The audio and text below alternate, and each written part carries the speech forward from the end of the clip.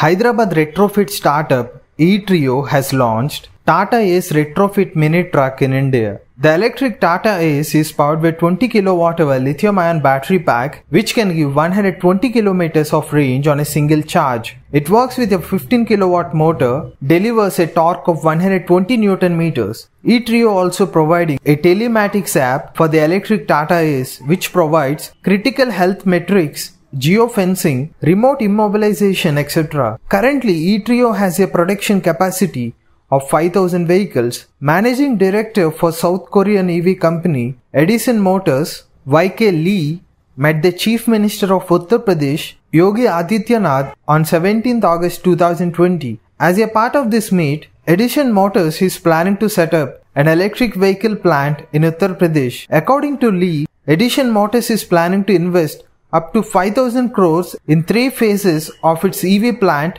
which would create jobs for thousands of youngsters. On the occasion of Independence Day, EESL handovered 10 electric vehicles to collectors of Bhopal, Vinash Lavanya and Aditya Singh. These electric cars are Tata Tiger EVs. Go green, go electric.